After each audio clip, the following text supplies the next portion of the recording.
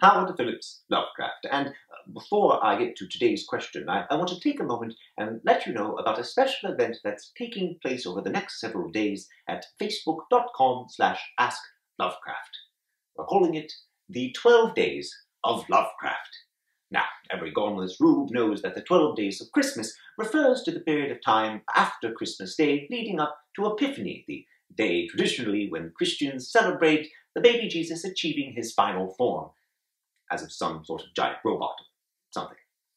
But the 12 Days of Lovecraft will be about celebrating artists and writers, musicians and filmmakers, all manner of creative individuals that we have befriended over the 3 years we have been at this program. It has been one of the most remarkable experiences, and we hope to lend a bit of support to our friends and perhaps give you some last-minute gift-giving ideas. We do hope you'll join us. Now, as for today's question, Sean asks whether or not I think there may be other writers who have been resurrected from the dead, and whether or not they might be operating in secret among us. For example, he gives J.R.R. Tolkien.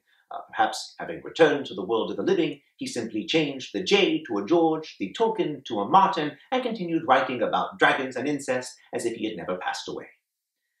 And it's a curious thesis, but not one that keeps me up at night. My own resurrection and reanimation was a rather unique affair, and I would not wish it on anyone.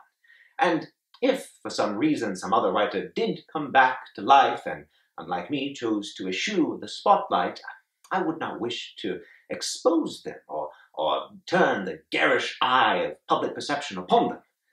Well, I make an exception for Jane Austen, who has been operating under the stage name of Lemmy for the band Motorhead for several years now, but that's hardly been a secret to anyone paying attention.